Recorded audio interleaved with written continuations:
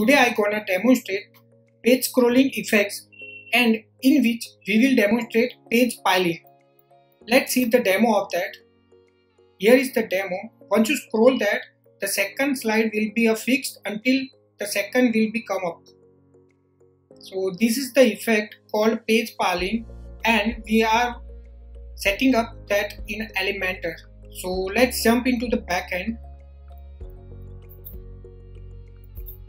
Before we are jumping into the backend, you must know you need to create an Elementor templates, which you can do from the templates, save templates and add new. In add new, you need to select a section, you need to enter a name of template and you can create a template. All those templates created will be used in this effect.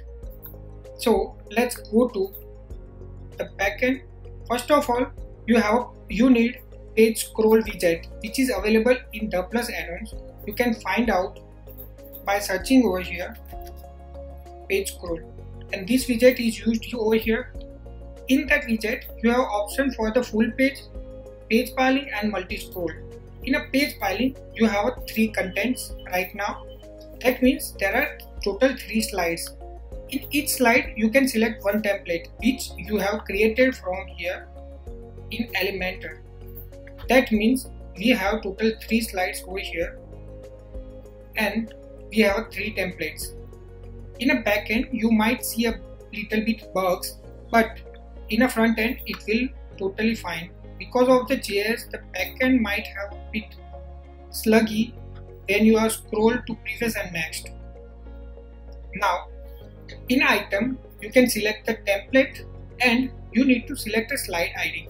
This slide ID will be useful if you want to use one page scroll navigation. This is the widget made in the plus add-ons and which have lots of different and unique features which you can connect in your page piling effects. We have created and we have connected one over here. So let's see. You can see the scroll navigation widget over here. If you can't find, you just need to type scroll navigation. You will find out the widget. You just need to drag and drop, and in that you need to mention 2 things. First of all, you need to connect ID. The same ID you need to put in extra options. Just a moment.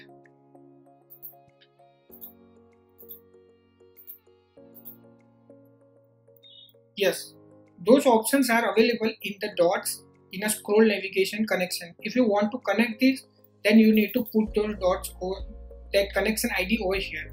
If you turn it off and if you turn normal dots, you will see the dots over here. Those are the very basic, but if you want a creative one, you need to use the scroll navigation connection and you need to connect that with the carousel ID. This carousel ID will make a connection just with the widget, and after that you need to make a connection with each slide. For that, in a scroll navigation widget, in item 1 you have to put a section ID. This is the slide 1, this is the slide 2. You can put whatever name you want, but you need to make sure each item and each ID connect with the page scrolls widget. Like from here you can see the slide 1, slide 2 and slide 3. That way you can connect both. After that you have a next previous button option. In the next previous you have different styles and custom as well. You can adjust its gap. You can see the next previous over here. Let's change its position. Bottom left, left center. You can put whatever the direction you want. You can adjust its position. After that you have option for the offset right, offset top and the text option for that button. You can change the style to see the different options and cosmetic options for that. So let's keep style 3 for now.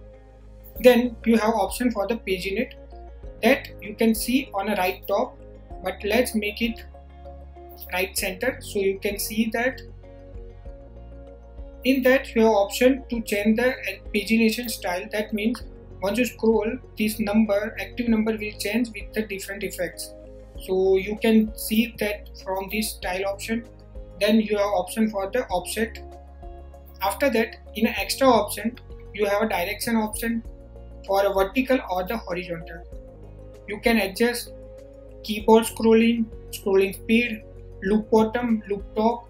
Loop bottom and loop top is when you scroll, it will be like an infinite loop. Then you can disable responsive in tablet and in the mobile. If you turn this off in a tablet or mobile, you can easily by using these options. In a style tab, you have option for the dot and their cosmetic and typography options. So you can check out in a dots. This is the color for the normal and for the active condition. Then you have option for the tooltip. But if you are using a page scroll navigation widget, then their options are available here. And we already made a different video for a scroll navigation widget, so you can check it out in our YouTube channel. Now let's go back to the page scroll. In that, you also have a next previous cosmetic and typography options, and in this particular you will see the next color and previous color. Both the colors and typography are different, so you can change the font family, font size, everything for both the options, and which is available for the normal and the hover condition. After that, you have options for a paginate style, which is typography and the color. Again, those are the different for the both, so you can make more creative layouts. So these are the options for the page piling. Keep crafting amazing websites. See you in the next video.